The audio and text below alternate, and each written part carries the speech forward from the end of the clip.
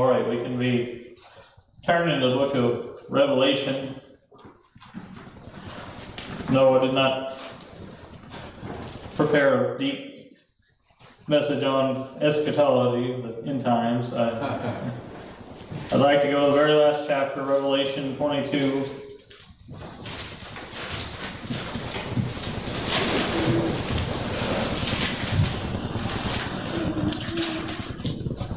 This particular verse is a favor of the Arminians, but I don't think we should let them take it away from us. Amen. Revelation 22, verse 17. After Christ just declares part of who he is, I am the root and offspring of David, the bright and morning star, then the scriptures say, "And the Spirit and bride say, Come, and let him that heareth come, and let him that is athirst come, and whosoever will, let him take the water of life freely." Let's go, Lord, in prayer before we begin. Heavenly Father, we do thank Thee for this privilege and opportunity we have together with Thy people here today, Lord. I pray that You would bless in the preaching now, Lord. You might use the message to edify the saints, and You might get the glory and honor out of it. You might even save souls through it, Lord. We thank You for the singing and the teaching we've heard already this morning, Lord. I pray that You just use all these things to get the glory and honor, and You may be pleased in what we do and say here, Lord. We pray that You meet with us, You stir us up, and do be with Brother Larry as he's traveling back. Just go with us, Lord, now. It's in the name of the Lord Jesus Christ we ask all these things. Amen. Well, here we have one of the whosoever will verses of the Bible. So the Arminians like to take that and say, see, here it says whosoever will. We'll get to that here in a few minutes, but at the beginning of the verse here it says, "And the Spirit and the bride say, Come." The Spirit, that is the Holy Spirit, also called the Holy Ghost. In the Old Testament, He is often referred to as the Spirit of God or the Spirit of the Lord. But He is very much God. There is some that reduce Him just to some reduce Him just to the breath of God or the words of God, but He very much is a part of God. Isaiah chapter 40, verse 13, we don't turn there, it indicates that He cannot be taught and that He cannot be directed by man. Right. John 3:8 seems to say that He goes whithersoever He wills. Mm-hmm. He certainly is the active agent in salvation today. He is the one working in the hearts of men, and we see here He is bidding men to Christ. John 3, verses 5 through 7 explain how He is the one who causes people to be born again. You must be born of the Spirit. And then Christ again says, "Marvel not that I say unto you, you must be born again."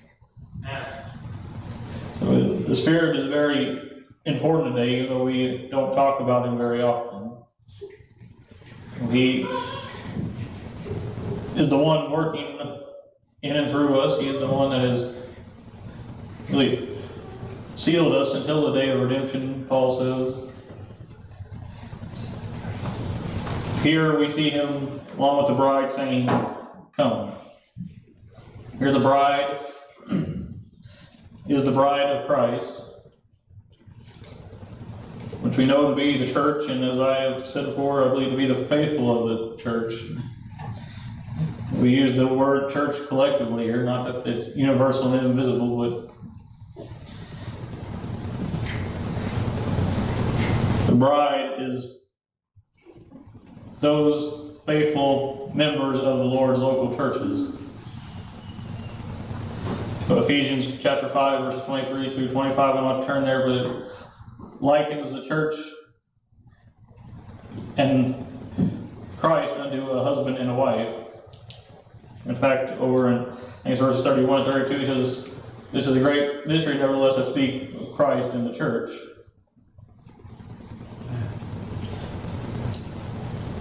Christ very much loves his bride. Mm-hmm. But oh, how he's given us something to do, hasn't he? The Great Commission was given to the church. The short version is Mark 16:15. Go ye to all the world and preach the gospel to every creature. Matthew's gospel records the longer version of that. How we ought to teach and preach and baptize and do all these things in the name of the Father and the Son and the Holy Ghost. But we are to tell the world about Christ, to preach the gospel, as it says. And I think that is really what is happening here. They're saying, come. Bidding people to Christ is what we are to do. Not try to draw them in by entertainment and by worldly schemes or by feel-good messages, but simply point them to Christ is what ought to be the main focus of the church. The Spirit and the bride say, come. Well, there's really nowhere else to go, is there? Right. The world has lots of things to offer, but those things vanish away, don't they? They don't last. They cannot fill the spot that Christ must fill. Hear this, come. There is a general call and there is an effectual call. Acts 17:30 says that God commendeth all men everywhere to repent. That doesn't leave out anyone, does it? All men everywhere. It's not just all men in the United States, not just some men in the United States and some in the Philippines and some in China. No, it's all men everywhere. Every person born of Adam. The command is to repent, to turn from sin and turn back to God.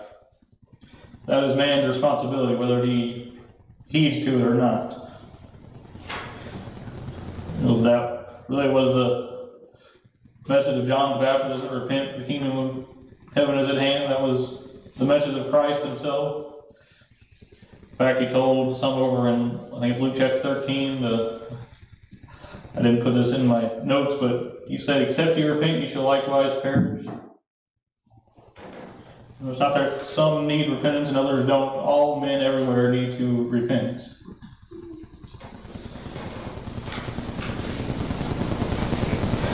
But come, he says, come. For lack of a better way of saying it, we ought to tell people to come to Jesus. Nothing wrong with telling them to come to church, but that ought to be so they can hear the gospel.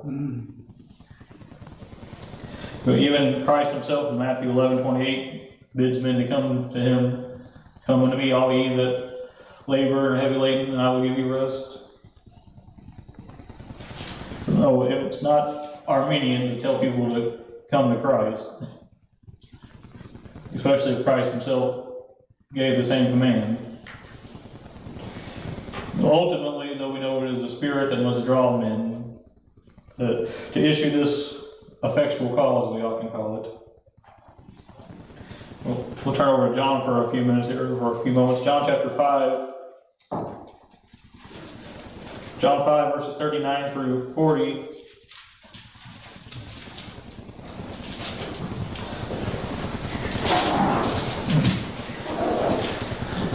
Here Christ is speaking, and he says, search the Scriptures, for in them ye think ye have eternal life, and they are they which testify of me, and ye will not come to me, that ye might have life.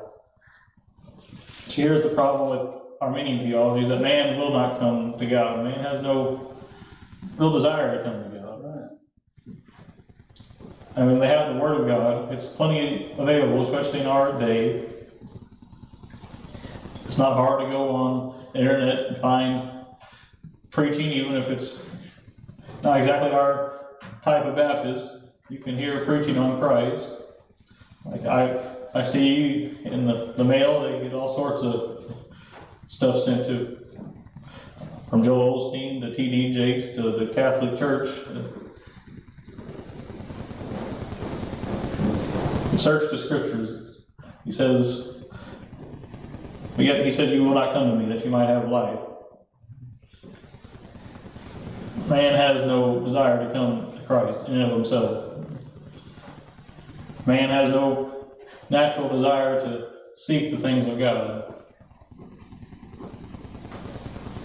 So the scriptures clearly proclaim him. They clearly lay out man's condition and the solution to that, which is Christ. And yet man still seeks all sorts of other ways, except the simple way that God has laid it out in His Word. They seek to try to do good works to justify themselves. They seek to join a certain type of church that they might be in good standing with God. They seek all these other things, and yet they will not simply seek Christ, will they? Come to Christ and you will have life, but if you don't come to Him, you can't have life. Going over to chapter 6 here in John, Christ goes even further. Verse 44, He says, "No man can come to me, except the Father which hath sent me draw him. Excuse me, and I will raise him up at the last day." Well, the natural man doesn't even have the ability to come to Christ and of himself, he says. He must be drawn of God. So some might say, well, why do we need to bid people to come if they will not and cannot come? It is, God tells us that is what we are to do. Bid people to come to Christ. He will make them known. He will draw them. He will open their eyes they may see, their hearts that they may believe. No, He says, "No man can come to me except the Father which has sent me draw him, and I will raise him up at the last day." And He does say in another verse here that all that come to Him He will in no wise cast out. Amen. So yes, no man can come, but all that do come, Christ is going to cast out. The Arminian might accuse us of saying, well, God doesn't save all who come to Him, but yet He does. Any that truly come to Christ, He will save. The problem is man doesn't come to Christ. Man comes in his own terms, his own conditions. Man seeks these other ways. Says, well, God, I'm going to do all these good works and you're going to accept them. That's not God's way. Or I'm going to go to church and that'll be good enough. That's not God's way. No, believe on the Lord Jesus Christ and thou shalt be saved is God's way. Amen. Oh, going back to our text here in Revelation, even here it seems to indicate or imply this effectual call. It says in the next part, "And let him that heareth." Not everyone is going to hear. If you don't believe that, you must not have ever tried to witness or preach to somebody. If you've ever done much of any type of evangelistic work, you'll know that not all are going to hear what you have to say. They might physically hear it, but spiritually they will not hear it. There are many that go to church every Sunday, and yet every Sunday they leave still with the same condition. Because they have not heard. They have not had that effectual hearing, if you will. They have not had their ears open spiritually. Certainly they've heard physically. 16 times throughout the Scriptures, Christ says, "He that hath ears to hear, let him hear." Amen. Or something similar to that. Not everyone has ears to hear, anybody. Even that hearing is a blessing of God. Well, if you have ears to hear, you better listen up. If you have any desire for Christ, you can be sure it's of God. What's going on in our text here, it says, "Let him that heareth say, come." So if Christ has spoken to you, God has spoken to you, you ought to tell others about Christ as well. Is that not what the Samaritan woman did in John chapter 4? The woman at the well? John 4:28 through 29 tells us that after Christ revealed himself to her after she knew who he was. She left her water pots and went and told the others in the city. And it says they came out and believed also because of what she had said. If Christ has spoken to you, tell others about Christ. If you have heard spiritually, we ought to speak of the person of Christ. Let him that hears say, come. Said, come to Christ ought to be our message. Let him that is athirst come. This seems to echo the words of Isaiah. Isaiah 55, we can turn over there for a minute. Everyone has this thirst, if you will. The problem is they try to fill it with everything but Christ. So deep down, every man knows that there is a God, and whether they admit it or not, they realize they are accountable to God. I think that's one of the reasons why the atheists hate God so much, because they don't want to be accountable to Him.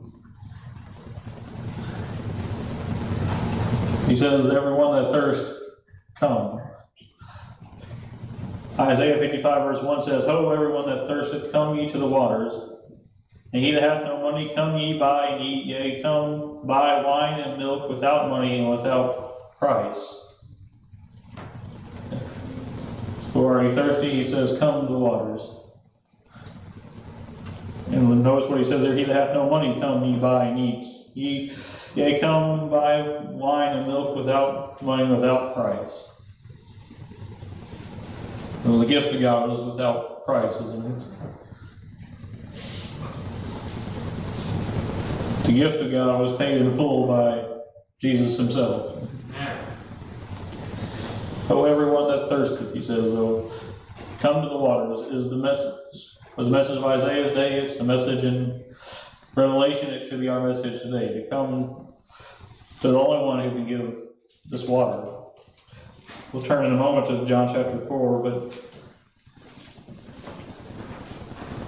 if you're thirsty today, don't fill it with other things, fill it with Christ. If the world seeks to fill it with money and possessions, or jobs and families, or even sometimes drugs and alcohol, or with that thirst, that longing that's deep down in man, only God can fill that.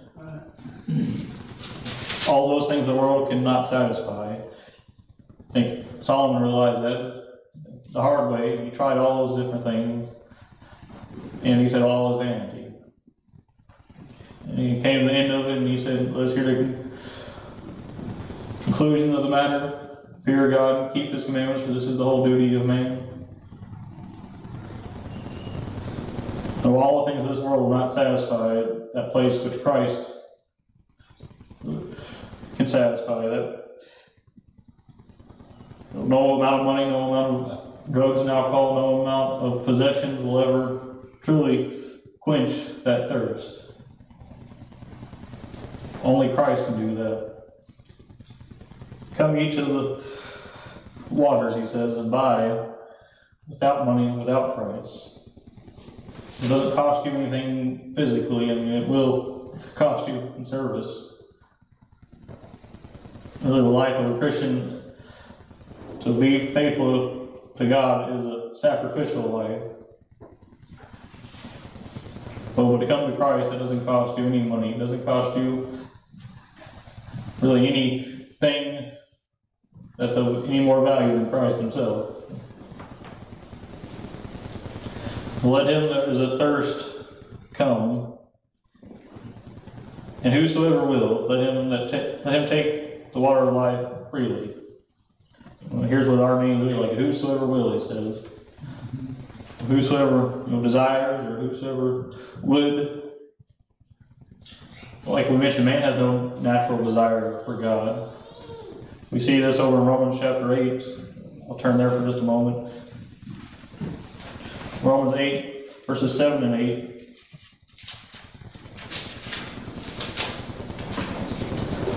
It says, because the carnal mind is enmity against God, for it is not subject to the law of God, neither indeed can be, so then they that are in the flesh cannot please God.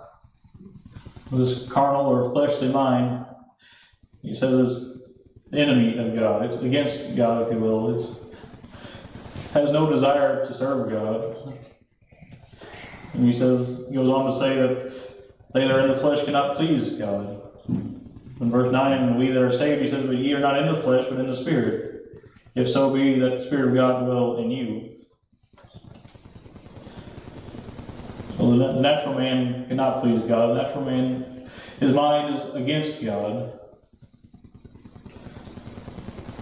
Yet man thinks he will come to God on his own. Man thinks he will do this and be pleasing to God. Yet Paul fairly plainly says they cannot please him. Without faith, it is impossible to please God. Hebrews 11 tells us.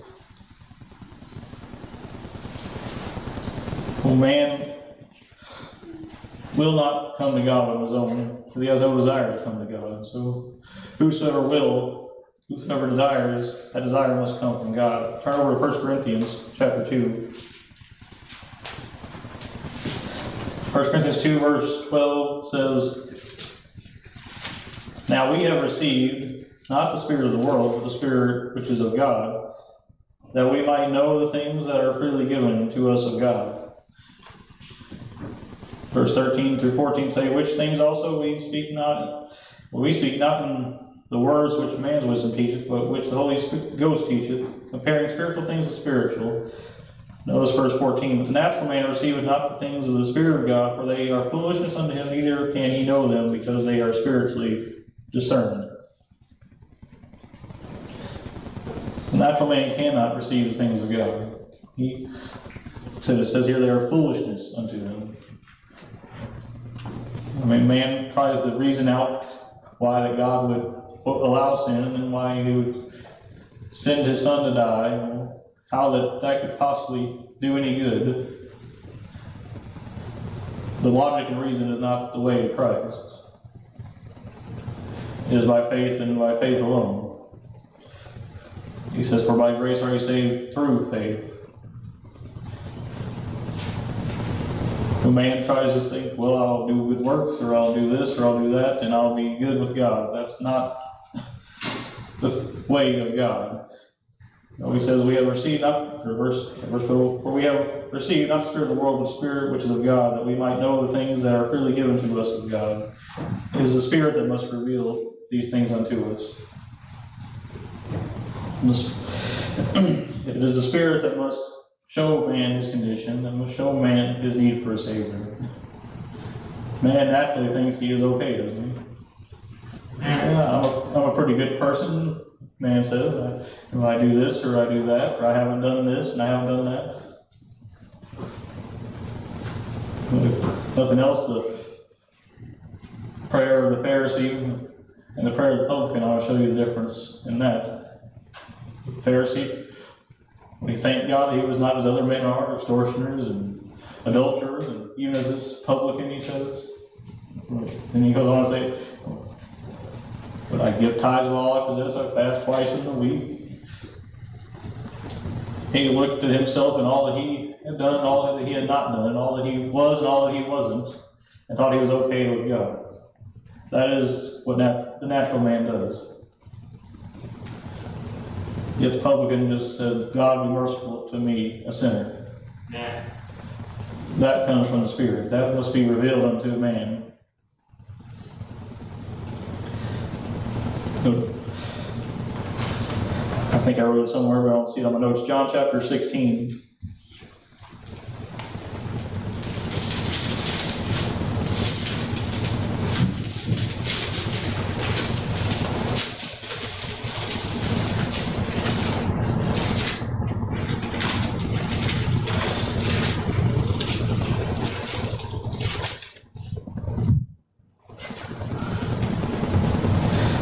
Find my place here, John 16.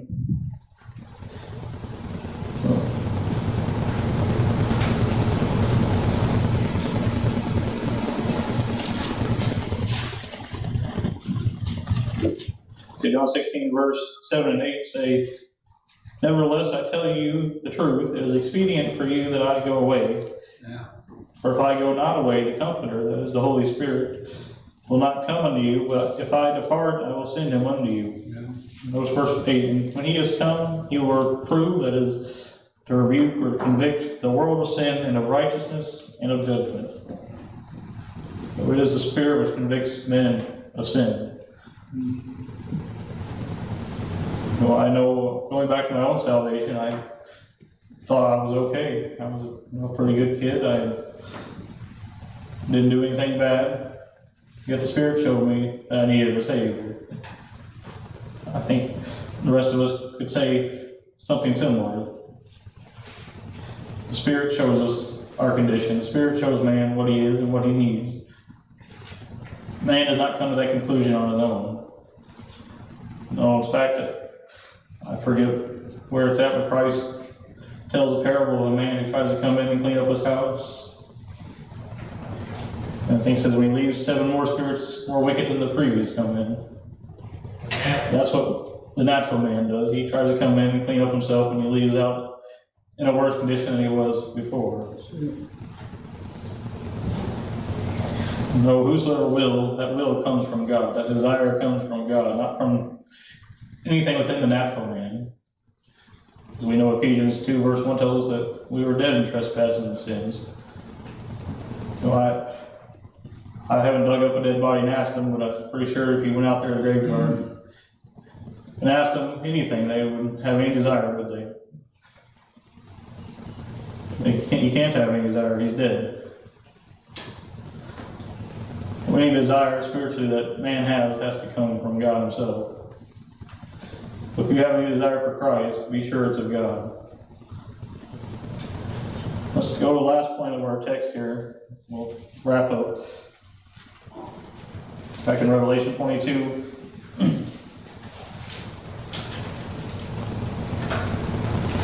It says, and whosoever will, let him take the water of life freely.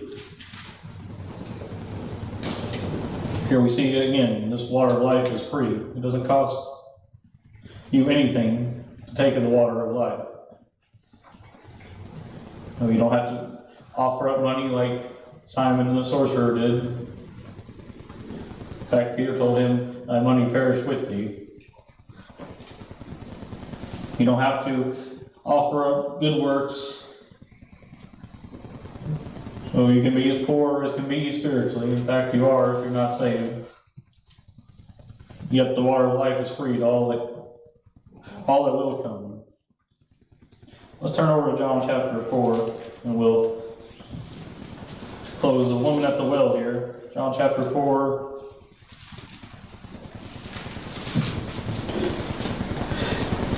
Here Christ offers her this living water just the same. Well, I had the thought, if you ever think the natural man will choose Christ, and just look at the Jews when they had Christ there before Pilate. They had the choice of Jesus or Barabbas, the Prince of Life or the Savior, over a sinner, a murderer. Brother Junior mentioned that in the Sunday school lesson, and yet who did they choose? They didn't choose Christ, they didn't choose the Savior. They chose Barabbas. Well, John chapter 4, verse number 5. It says, then cometh he, as Jesus, to a city of Samaria, which is called Sychar, near to the parcel of ground that Jacob gave to his son Joseph. Now Jacob's well was there. Jesus, therefore, being wearied with his journey, sat thus on the well, and it was about the 6th hour. There cometh a woman of Samaria to draw water. Jesus saith unto her, give me to drink. For his disciples were gone away unto the city to buy meat. Then saith the woman of Samaria unto him, how is it that thou, being a Jew, askest drink of me, which am a woman of Samaria? For the Jews have no dealings with the Samaritans. We see first here, in verse 6, the humanity, if you will, of Christ, how he was wearied from his journey, and he sat with us on the well, it says. Then we see Also, he was not, modern term, discriminatory, was he? The Jews, they turned away from the Samaritans. They thought the Samaritans were half-breeds, that they were not good enough to even speak to. This woman was caught off guard here when he says, "Give me to drink." He says, "The Jews have no dealings with the Samaritans." Jesus answered and said unto her, "If thou knewest the gift of God, who it is that saith to thee, Give me to drink, thou wouldst have asked of him, and he would have given thee living water." Here we see this living water again. Christ offers living water to all who would have it. But here's the problem. Notice what he says first in that verse, "If thou knewest the gift of God, who it is that saith to thee." The natural man doesn't understand Christ or the gift of God. She was literally talking to Christ himself, and she didn't even know who he was. He was offering her, or he could offer her, I guess you could say, this living water, this eternal life, and yet she had no clue. So if thou knewest the gift of God, who it is that saith to thee, Give me a drink, thou wouldst have asked of him, and he would have given thee living water. Christ does not turn away any that come to him. All that come to me, I will no wise cast out, he says.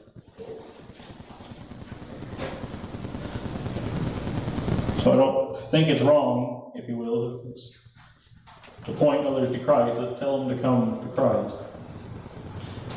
So he says he will give them this living water.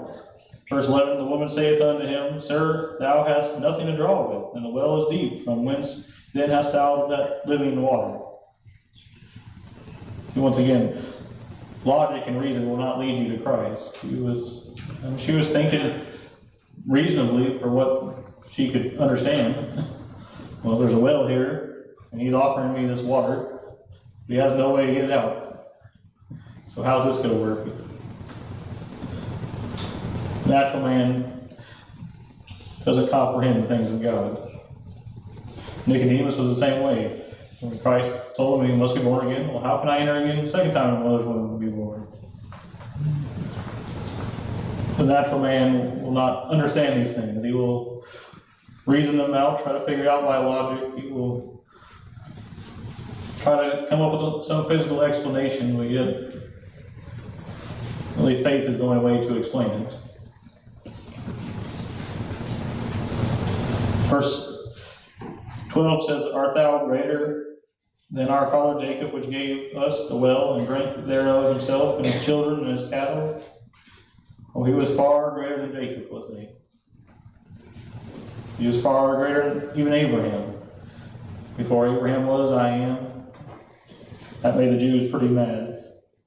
But he's greater than Jacob and Isaac and Abraham. For he was the God of Jacob, Isaac, and Abraham. Verse 13 says, Jesus answered and said unto her, Whosoever drinketh this water shall thirst again. Speaking of the physical water. But so it is with the things of this world. If you drink of those things, you'll thirst again.